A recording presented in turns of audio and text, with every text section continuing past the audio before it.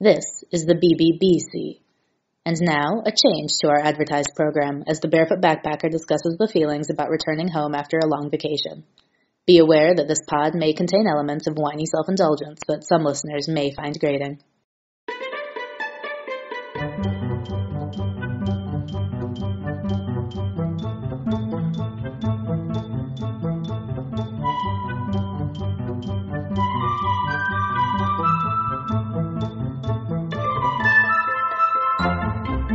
Hello, and thank you for downloading. You're listening to Travel Tales from Beyond the Brochure, a weekly series looking at unfamiliar places across the world and aspects of travelling you may never have thought of. I'm your host, Ian Oliver, also known as the Barefoot Backpacker, a middle-aged Brit with a passion for offbeat travel, history, culture, and the whys behind travel itself. So join me as we venture beyond the brochure.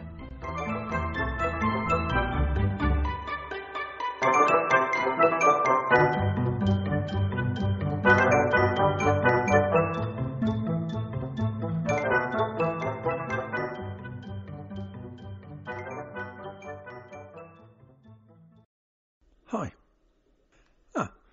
It's been quite a while since I've done this. Hopefully you're still interested in what I have to say, though I quite understand if you aren't, or you've got distracted and don't have faith in me anymore. I've been away for a while. If you ask me, I should have arranged all of this a bit better. After the previous podcast, which I actually published after my first night on my trip, I had an adventure for about 11 weeks, mostly in places that didn't have internet access. Now, you'd have thought this would have been the perfect opportunity to write and blog, and indeed I did do a lot of this, though not in the sense of writing a podcast. I did do 10,000 words of my never-to-be-published fantasy adventure novel, though, so, swings and roundabouts.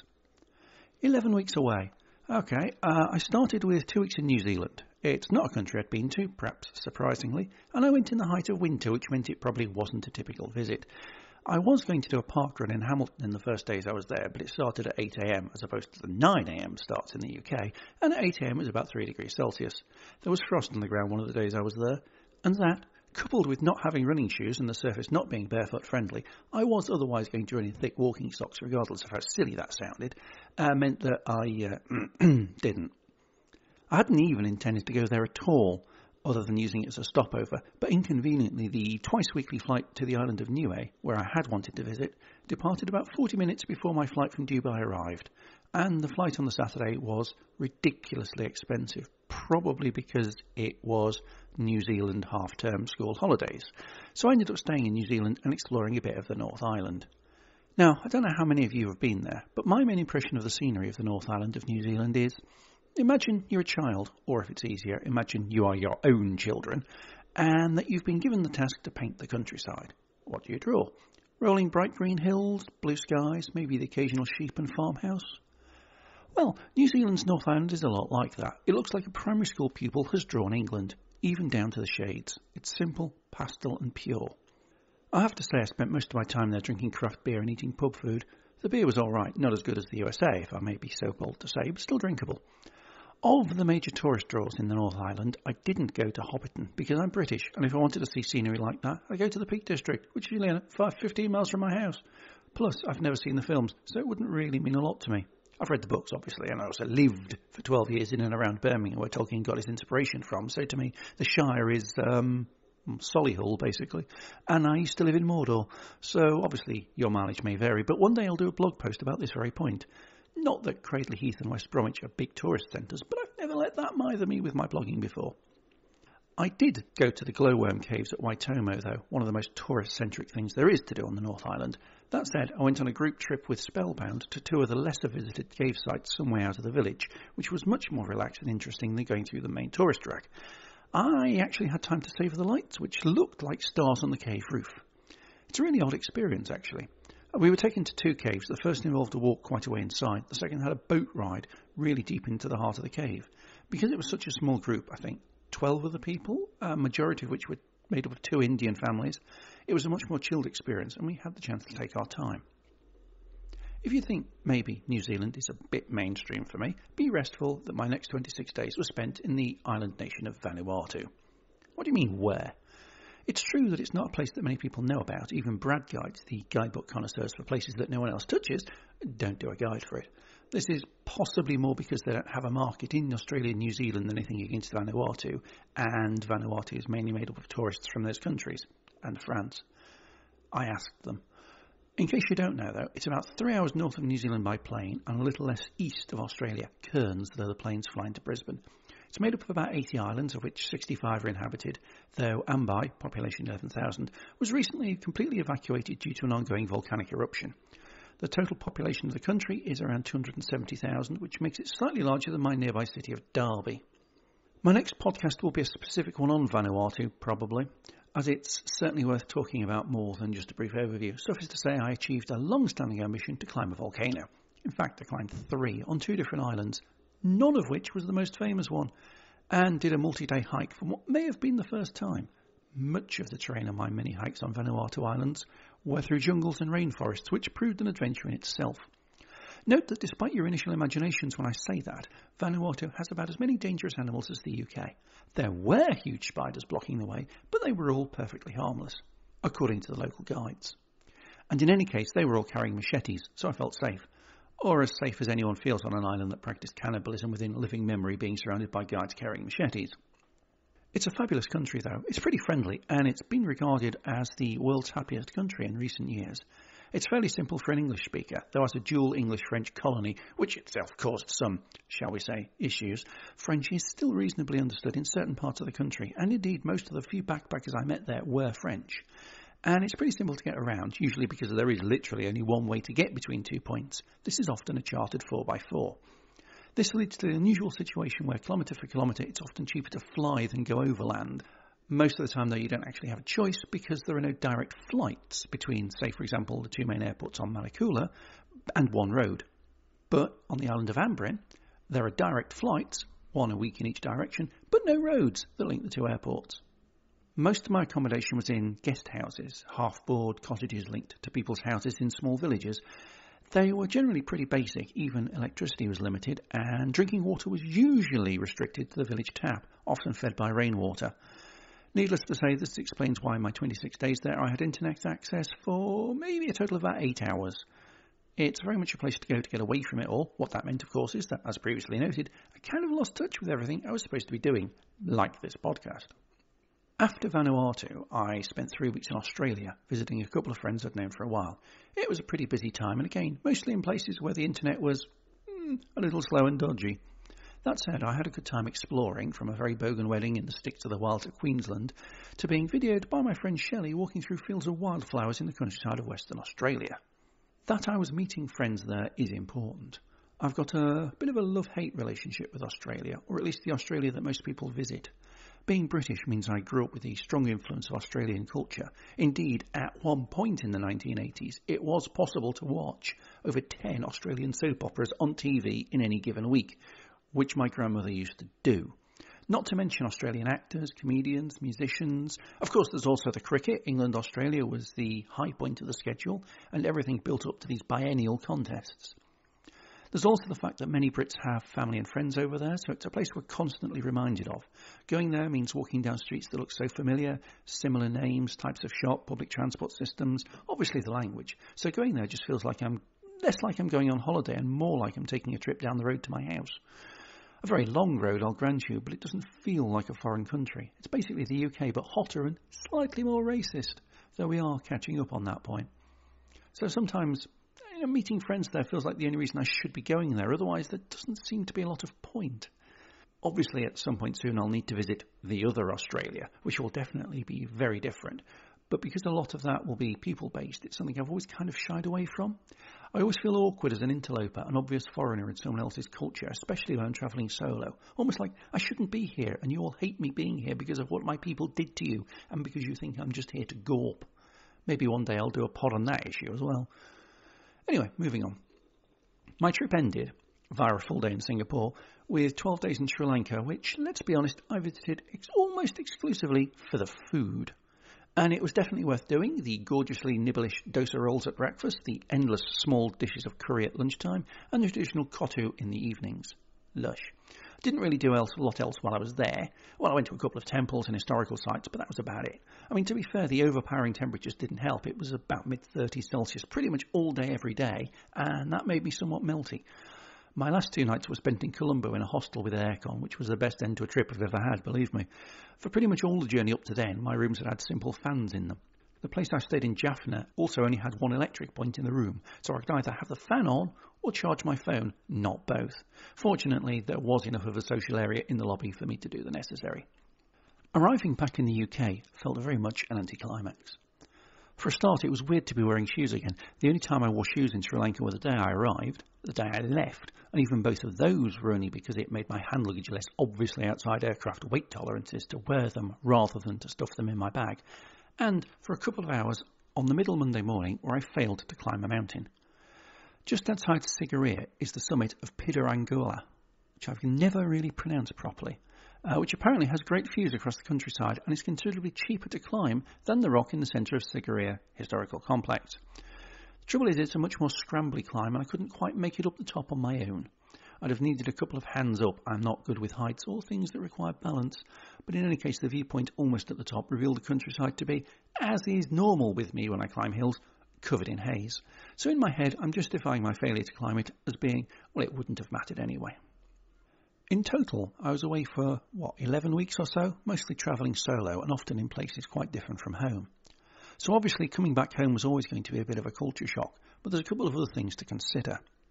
Firstly, remember that I don't have a standard 9-to-5 style job to come back to anymore, so I don't have this double-edged sword of routine to settle myself down with.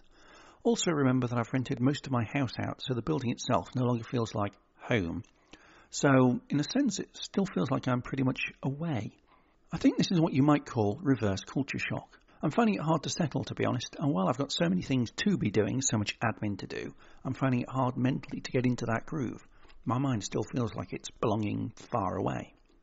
Talking about this anticlimax feeling that I've got back in the UK, I asked a few of my Twitter friends about it, whether they too had experienced it, and this is what they said. I experienced some real reverse culture shock the first time I went to India in 2004.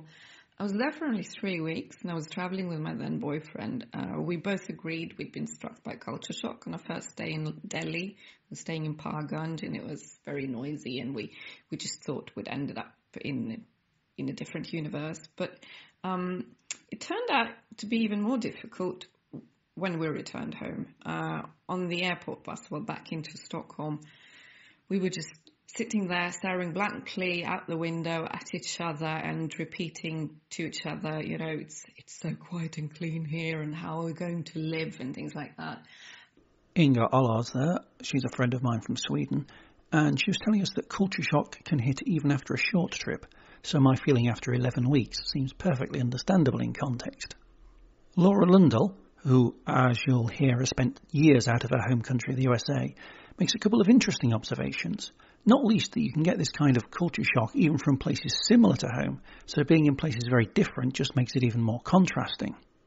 I've lived abroad a few times, the most different experience being when I was with the Peace Corps in rural Senegal. And every time I've moved back to America, certain things have stood out to me as a bit of a shock, especially after coming home from Senegal when literally everything was a shock. But the theme that stayed the same, the one thing that has consistently weirded me out each time I've come home from wherever it was I was living, is how spread apart everything is in America. Having grown up here, I never appreciated how large the country is. It was just the norm. But after living in Germany and England and Senegal and China, which, is geographically similar, but damn, there's a lot more people, allowed me to appreciate just how big America is. Like, when I came back from Senegal, the amount of land a single family owns really struck me.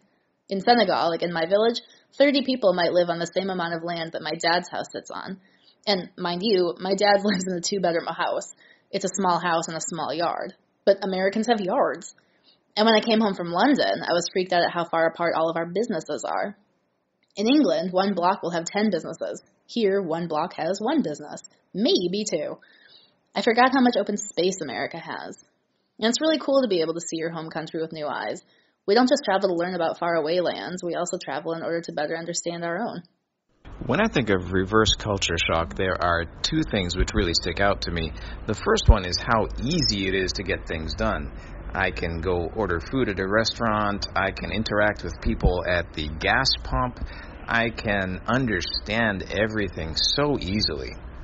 The other thing is, I sometimes feel like I'm eavesdropping on other people's conversations.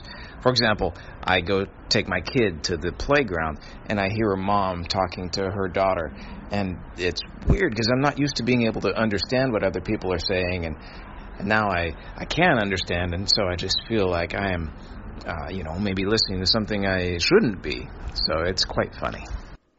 Sean Rand of Our Travelling Zoo there also mentioning picking up on the little things that you might not have thought of when coming back after a trip. And it's very true. Sometimes I'll pick up on car registration plates, but it's these little things, they're not something I often notice. There's also the matter of returning to the home itself, as the following couple of people do talk about. Whenever I've returned home from a long time away, I can't help but feel flat and a little depressed. It's like I've changed so much during my trip, but everything around me is exactly the same. It's exactly as I left it. I think as travellers we like to romanticize about the idea of home and the things that we've missed, but often the reality is that it isn't as good as we'd remembered, and we're just left realising the reasons that we left in the first place. Travelling Light there, remarking about returning home after a trip not being the perfect place you remember it being. It's a feeling that feels quite common, as Highlands to Hammocks, which is a great name by the way, also reflect upon. So returning back to your childhood home and feeling like a stranger there is just a feeling that we're all too familiar with, to be honest. Yeah, we've both lived away from home for long periods of time, and every time we return home, we still just feel like a guest. It doesn't really matter how much your parents try and make you feel welcome, we still feel like we're a guest in our own home. Yeah, and like that feeling just really makes us want to leave again and look forward to the next adventure and get back on the road. It's definitely something I can relate to. Sometimes what used to be home becomes more of a physical location than a place with feeling. But to end with, I want to go back to my friend Inga, who raises one positive aspect of reverse culture shock. I think that's probably the point where the travel bug really bit me, because I couldn't really imagine not travelling after that. I very rarely get the reverse culture shock thing. I think maybe it's because I have a job to return to and, routines are good for me, but also because I know that job is one where I can take time off. I can go travelling again. Right now, though, reverse culture shock is a strange feeling for me. The inability to cope with life back in your home environment, having spent so long away out of it and doing completely different things than you would at home. Like wearing shoes. Don't knock it. It may be a small thing, but it's a metaphor, a symbol of my not travelling. And my feelings are exacerbated by my situation of not really feeling at home anyway. Everything around me is familiar, but my own passage through them is not. I think part of my problem is that I lack direction. One of my hopes for the trip was that I could use the time to think about where I felt my life should go in this post-corporate lifestyle I now lead. But to be honest, I was having too many adventures to worry about it. And even when I did think about it, I always managed to find something else easier to distract me. And so it has been since I came back. There's so much I've needed to do, but I've always found ways not to do them. Honestly, sometimes I wonder what the point is. I'm not a well-known or well-respected blogger. I'm not photogenic, and my time with Shelley in Western Australia proves I also don't have great vision for a good photograph or the patience to make my photos pretty, so I'll never be a cutting-edge Instagrammer. I'm also really blasé about promoting my blog itself. I'm not in any way a salesman and never have been. So even doing something constructive with that feels beyond my reach at times. Plus, there's the very nature of what I write about. I'm quite niche. I don't write the clickbait-driven Pinterest-friendly posts around 12 things to do in insert major city here. For one thing, I tend not to blog about major cities, because everybody else does, and I have nothing constructive to add. For another, and I've said it before, but I write a bit like a history textbook. I don't talk about things to do, I talk about a place. And while there's a, place for that, be thankful I'm not a fisherman. You couldn't cope with the puns that would ensue. The cut and thrust of social media likes isn't generally it. And why does that matter? It doesn't, except that businesses tend to only look at the number of likes and followers someone has rather than the content of the post. And as a side issue, one of my major issues with Instagram is people who post a pic of themselves in some really nice place, but then caption it with a trite travel quote, and that's it. That tells me nothing. It tells me nothing about who they are, where the picture was, a very important characteristic of a post, I find, especially on Instagram. Nor does it help me explain why they chose that picture to post. All it says is that they're more interested in themselves. Don't get me wrong, it's not about the selfie. Indeed, I like seeing pictures of people in them. It helps me relate to the image and imagine myself there. It's about the lack of information about, well, anything. And yet these accounts who post these get hundreds of comments and thousands of likes. And while I know that many of them have bought followers, not all of them have. Yes, I'm aiming for a particular market that they're not. But some people just look at numbers, it seems. Sometimes it's hard to get out of bed in the mornings. Sometimes it's hard to sit at the computer and do stuff because of this feeling in my head that it's all for naught. And this is exacerbated by a problem of being easily distracted by anything really, especially if that anything requires less effort. My old boss where I worked described me as being like Scrat from the Ice Age films, just always chasing a nut around, not worrying about anything else. And that's a very good description of me, I think.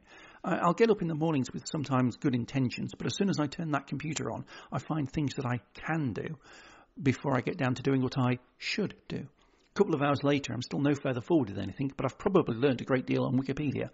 Sometimes the only way of getting things done is to physically go out and put myself in a position where I force myself to write. This is usually a pub. There are a couple of downsides with this, as you can probably imagine, but it's easy to see why many artists, writers and poets especially become bankrupt drunkards. Still, you can't take it with you, eh? It's also better than the alternative of sitting around doing nothing but endlessly waiting for new tweets to appear or people to post new images on Instagram, wondering if anyone would actually even miss you if you disappeared entirely without telling anyone. And I'm honestly not sure many would. I don't really talk a lot about mental health because I've never really felt that mine was as bad as my friends. I'm not on any pills, I've never been diagnosed with anything, so I've never really felt like I'm in a position to talk about it. Occasionally, I wonder if it would be better if I were. Probably Ritalin. There's also the matter of routine, which I briefly alluded to earlier. Most of the previous adventures I've had have been less than 3 weeks long because they've been taken in the context of my having a full-time office job with, to within an hour either way, regular working hours. This meant that even if I arrived back at home on the Sunday afternoon tired and weary, by the subsequent Wednesday it was almost as if I'd never been away at all, and the trip itself felt just like a distant memory. It was therefore easy to distract myself from the culture shock, partly because I was never away long enough to really forget about life back in the UK, partly because my adventures were, by necessity, quite fast-paced and intense, so I never had the chance to really acknowledge the differences, and partly because by getting back into the routine so quickly, everything quickly returned to normal, for a given value of normal, so the returning shock never had time to kick in. Now I'm a freelance travel writer. Really, the term's slightly embarrassing as I've never done any. A fact that's in the back of my mind as a potential future problem, by the way, and may mean that I have to return to the mundane office job at some point in the next 2 years. But it does sound like a more grandiose and respectable job title than influencer. I don't have this routine, and pretty much every day feels like a Saturday. And because my days are very similar and involve being distracted by Wikipedia, Instagram, Twitter, and, shall we say, 1 or 2 other websites, I have plenty of time to be affected by these feelings. That all said, in a more lucid moment, I created a to-do list the other day for the first time in a long time. Most of the items were to do with my blog, writing posts for it, promoting it, finding different ways of getting people to see it, that sort of thing. A couple of them were related to plans for the coming month. Later in October, I'm going to a sort of festival called Yestival. Their tagline is Say Yes More, and it's full of people who have direction. I'm hopeful I can find a few like-minded souls and or pick up some inspiration when I'm there. Then, at the start of November, I'm going to the World Travel Market in London. While more of a B2B event with tour operators, tourist boards and the like, it provides an opportunity for freelance travel writers, like me, to go and speak to interesting and interested people with a view to working closer with each other going forward. I'm very much more interested in working with tourist boards than anything else. The sort of places I go and the sort of writing I do aligns itself much better with them than it does with product placement, hotels and the like. I have other long-term plans too. My friends have suggested previously that I ought to get out of my comfort zone more. One of them even suggested I do things involving water because, that's an obvious place for a non-swimmer to be. I mean, to be fair, that was their entire point. Plus, a recent Twitter poll I did about which of the 3 things I can't do that everybody else can, driving, cycling, swimming, was most important to learn. A whopping 63% said swimming, which confused me as I'd have expected them to have said driving, but still. I have issues around water, and maybe one day I'll need to face the fears and learn. There's quite a few places in the world it seems barely worth the expense of going to if you can't swim, and thus taking advantage of fabulous diving and snorkelling opportunities, Kiribati for one. But I'm honestly not sure this is quite the time.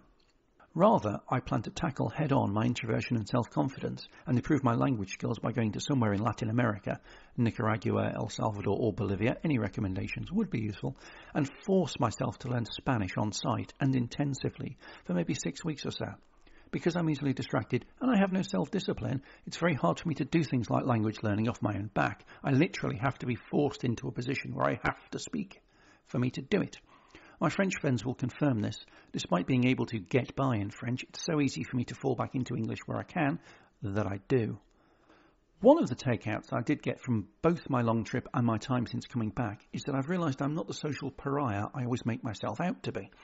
Yes, I love travelling solo, but I've realised it's really nice to meet up with people every so often, either long-standing friends or just new people who appear randomly.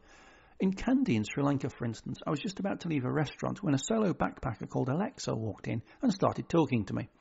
My plans had been nothing more to go back to my guest house and fail to blog, but we ended up talking for a few hours and even went to what passed as a pub. She's on Instagram as Alexa Eve and is pretty cool. Just don't ask her random trivia questions or to turn the lights on. It's that sort of thing that makes me realise what I miss when I travel, and indeed live, solo. In a future pod I'll talk about solo travel more, the benefits and malefits of it, but I think I'm slowly changing. As long as I can go back to a room on my own and have my alone time, I'm fine, but I've realised that sometimes even I get lonely, which is quite hard when you come back to a town where you pretty much don't know anyone because all your friends are fellow travellers or people you've known for online for years who live in distant towns. And doubly so when you realise that your town is quite small, and for many of the people who live here, an adventurous trip into foreign parts involves getting the bus to one of the neighbouring towns, or, if you're feeling really daring, across the county border, which is about 2 miles from my house, by the way. Well, I think that's enough wittering from me, so let's move on to my regular feature of Lesser-Known Destination of the Week. Lesser-Known Destination of the Week. I really need to change that jingle, it's quite naff. The thing is, it's a long way down my to-do list. It's just one of those bits of admin that isn't strictly necessary. It's just a nice to do, and thus it never gets important. Anyway, I've been thinking of doing a little on this town ever since I went there. It's Hamilton in New Zealand, a couple of hours south of Auckland, and one of those places that pretty much everyone who goes to the North Island will have been through, maybe even stopped for a while to change coaches at, but may not have really given themselves time to explore it. Let's be honest, my introduction to the town was lunch at a brew pub on the main street. In my defence, I'd just been on planes or in airports for a shade over 25 hours, and I was desperate to chill. It's set in a pretty location. Defining the centre is the Waikato River, the longest river in New Zealand, and one of the thousands whose name is self-defining. Waikato means flowing water in the local Maori language, and equivalent in the UK would be the ooze. Unlike many towns built on a river, though, it's hard to notice unless you specifically look for it. The reason is it's kind of in a small valley lined with trees. It's a very pleasant walk along it, and you certainly don't feel like you're in the country's fourth largest city by population, about 165,000 people. Along the path, there's points of interest, including quite a few places important to Maori history. And Maori history is mentioned in more detail in the Waikato Museum on the edge of the High Street. It's free to enter, donations are always welcomed. And on my visit, had on display a huge waka tower, a 200-year-old Maori war canoe and royal flagship called Te Winika, which was used in the wars with the British. It's now been repaired and restored to its former glory. I can't seem to find out how big it is, but for comparison, some of the bigger end waka can be around 30 to 40 metres and operated by about 80 canoeists. Te Winika, it's not quite on that scale, but it must certainly be about 20 metres long. The museum also had a display about World War I, including Maori reactions to it. Some tribes actively opposed the war on grounds of colonialism and anti-governmental protest. Others, particularly around Hamilton and the Waikato region, were quick to sign up, and indeed an entire battalion, the Pioneer Battalion, was formed and fought at Gallipoli. A part of World War I, incidentally, I knew almost nothing about until I arrived in New Zealand. History education is very self-centred, I find. You only learn stuff about national interest. The biggest draw of the town, though, is probably the large gardens. Spread out over, half a square kilometre? I'm really bad at visualising area, but it's basically 54 rugby pitches, or a quarter the size of Monaco. It's not simply a big lawn with flowers, nor is it a botanical garden with flowers from all over the world. Rather, it's about the concept of the garden itself. It's divided into several zones, with each zone having different types of garden laid out within it. To take an example, one of the zones is called Paradise, and it takes you on what is effectively a history tour of the concept of the garden, having replicas of, for instance, an 11th century Chinese meditative garden laid out to maximise views over the river, complete with bridge and pavilion bedecked in reds and greens, It's got a representation of Italian Renaissance garden full of grid lines, archways and statues of ancient Roman mythology. And there's a late 19th century traditional English garden filled with flowers that wouldn't look out of place in your favourite period drama. Other zones include one that look at sustainability, from traditional Maori ideas to Western kitchen gardens, which these days would be more seen on allotments, and a zone that takes the concept of the garden and pushes it to the extreme, for example, manipulating the environment to allow tropical plants to grow in a cold setting. More will be added to this zone in the future, including a surrealist garden and a picturesque garden with a fake history. This sort of thing was all the rage in the 18th century, apparently, when people would build ruins in their gardens. A talking point over the after-dinner drinks, no doubt. The site used to be a rubbish dump and lies a couple of kilometres southeast of the town centre, conveniently past a very nice ice cream shop. However, possibly the most famous spot in the city is a small statue surrounded by a bit of iconic street art. On the former site of a cinema on the main street is a statue of the actor Richard O'Brien, these days of course most notable for playing the voice of Lawrence Fletcher, the father in Phineas and Ferb, but here seen in his guise as the character Riff Raff from the Rocky Horror Picture Show, with artwork on the walls and a couple of buildings reflecting the show. While this may seem strange to most, O'Brien lived in this part of New Zealand for much of his childhood and indeed has now been granted dual citizenship, and the cinema in question was where he used to go to watch sci-fi movies in the late 1950s. I'm far too old to follow suit.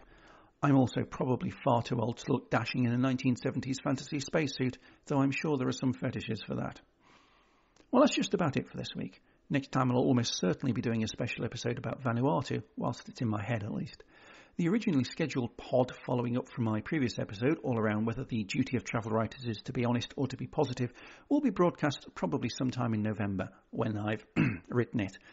Until then, have a good week, and if you're feeling off colour, keep on getting better. Thank you for listening to this episode of Travel Tales from Beyond the Brochure. I hope you enjoyed it. If you did, don't forget to leave a review on your podcast site of choice. I'm pretty bad at that sort of thing myself, so I'll understand perfectly if you don't. Travel Tales from Beyond the Brochure was written, presented, edited and produced in the Kirkby and Ashfield studio by the Barefoot Backpacker.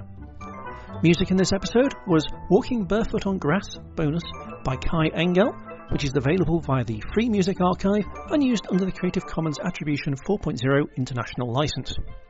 Previous episodes of this podcast will be available on your podcast service of choice, or alternatively, go to my website, barefoot-backpacker.com. If you want to contact me, I live on Twitter at rtwbarefoot, or email me at info@barefoot-backpacker.com. Until next week, have safe journeys. Bye for now.